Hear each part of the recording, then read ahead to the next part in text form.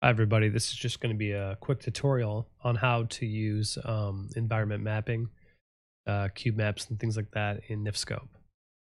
So let's say that, well, a lot of times you'll use this for armor and weapons to give it kind of a shiny look. But let's say in an ice cavern I want to have apples, but I want to make them look like they're frozen or something. I'd go ahead and select this apple here, go to BS Tri-Shape, BS Lighting Shader Property. Skyrim shader type is default. You want to change this. So we're going to make this environment map. Click away from it, nothing will happen because you have to go to shader flags 1 right here. You want to click that, add environment mapping, and click away. So it looks really weird at first. You're like, okay, that's kind of strange.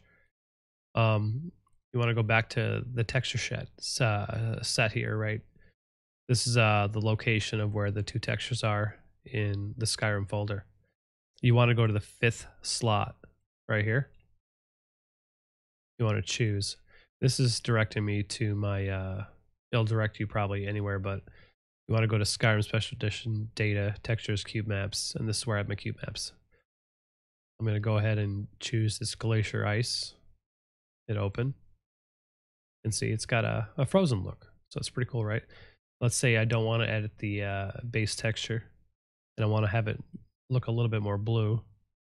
You can always go to Shader Property here, and go with the emissive color. So I'm going to give it a kind of a blue look. You don't want it to be as strong. You want to kind of stay down here, but if you want a little stronger, let's go right about here. See? Oh, it's like really blue. All right, that's how you do that. Thanks for watching.